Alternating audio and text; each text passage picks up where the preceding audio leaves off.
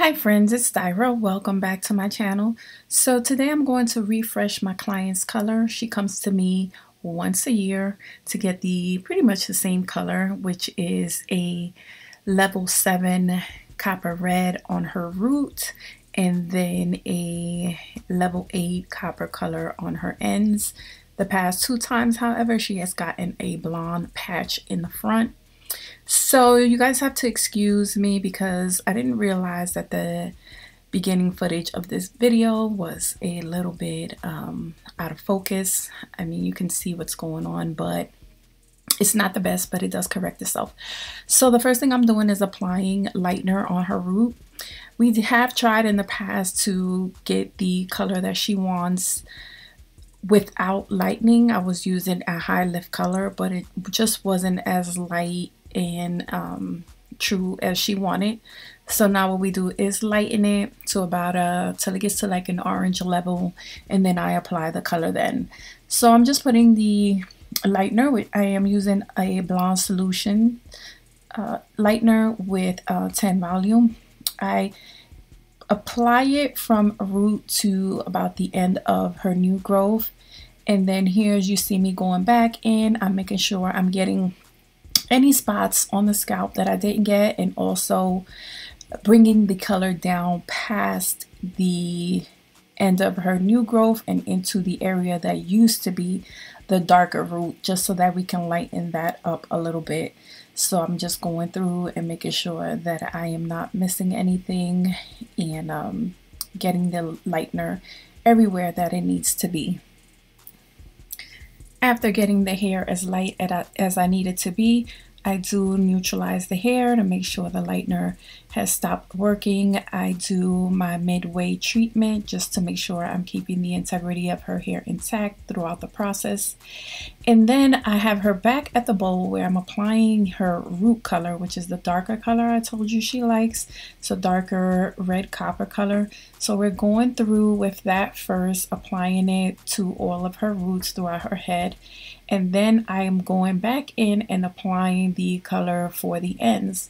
And as you can see here, I'm using the comb to comb down the root color and then blending it in with the lighter color so that it's a nicer transition in between the two colors. So I'm just going to go through.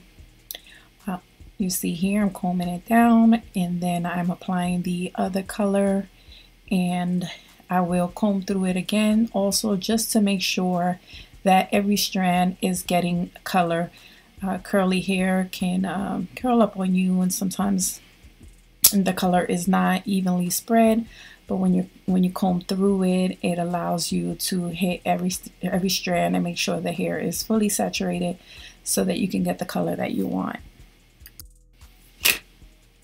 Okay, so now it's time to do that front blonde patch that I mentioned earlier.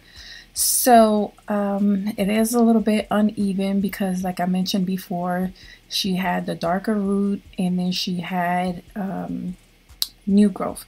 So what I'm going through is just reapplying lightener on those darker pieces, just getting it everywhere where I see that is not as light as the ends of her hair. I do not leave this on for long because I still want to keep the integrity of her hair, and being as this is reapplying lightener, I know that it is there's potential for her curl pattern to straighten some more, and I don't want to do that, not to the point where it does not match the curls on the rest of her head. So I'm just applying that, just tapping it where it needs to be, and I do apply another foil in between because not all of the partings that I take have the darker pieces in the same exact spot. So I just want to make sure that I'm avoiding getting lightener on the lighter pieces that don't really need it. So I don't want to put lightener on here and then have it lay over pieces that don't need it. So I do separate as I go through and just try to get the hair just a tad bit lighter in certain areas. So now we're at the shampoo bowl. I have already shampooed her hair, and I'm going to use this platinum toner from Blonde Solutions. I've never used it before, and to be honest, I am well aware that not all parts of this section is as light as it needs to be in order for this to perform to its optimal potential, but I still used it anyway. She really likes to keep this part really, really bright.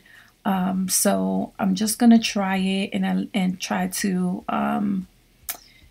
see how well it works on the parts that are as bright as it needs to be.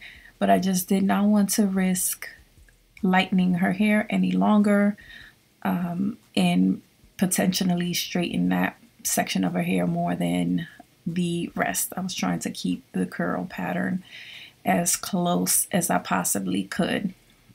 So as I explained before, when you comb things through, you make sure that it's on every strand. So that's what I'm doing. And after I comb that through, I am applying a color treatment on the hair. What that color treatment is going to do is bring the hair back to its proper pH after these chemicals that we used. And it's also going to help the color last longer.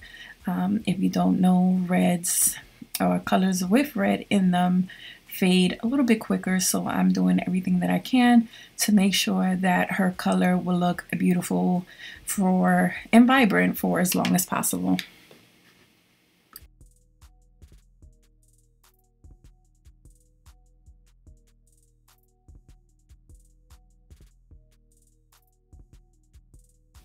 So now that her hair color is completed, it's now time to blow dry. I am using the Color Fanatic by Pureology, and I'm also using My Love and Health Protect Me Serum.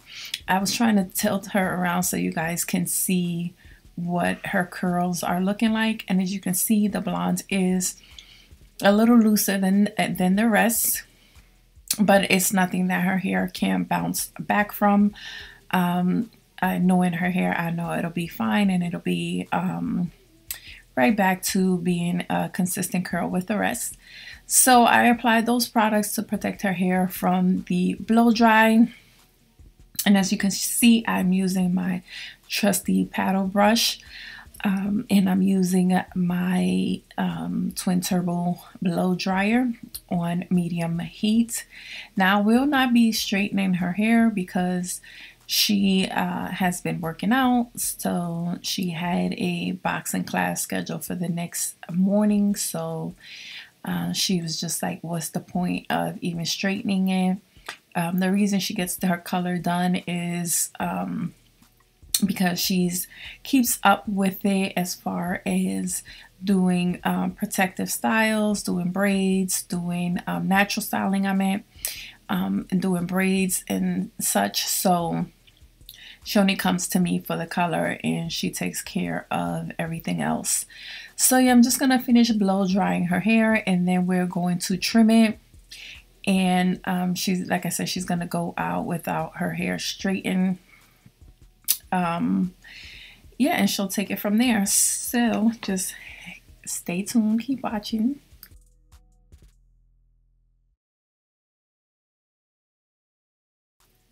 So now that it's time for the trim, I am going through and giving a temporary guideline on the bottom just so that I stay where the client agreed, where they wanted their haircut. Sometimes the nape is a little bit needs a little bit more cut off than the rest of the hair. You most definitely want to get rid of as much split ends as possible. But you want to make sure that if the rest of the hair does not need that much cut off, you have another guideline for the rest of the hair, not the nape area.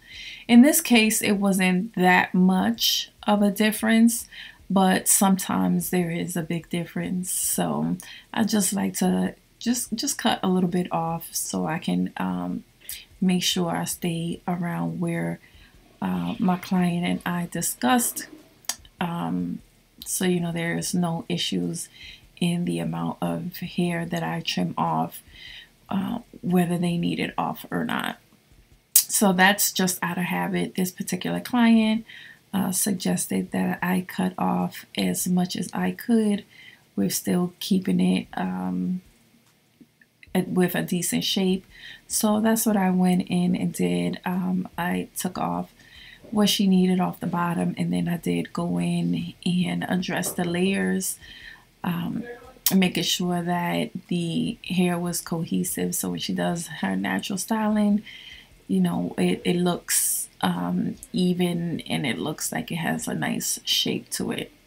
So as you can see, I'm just pulling the hair up and trimming the layers as well. So this is what it looks like when it's done. I am spraying my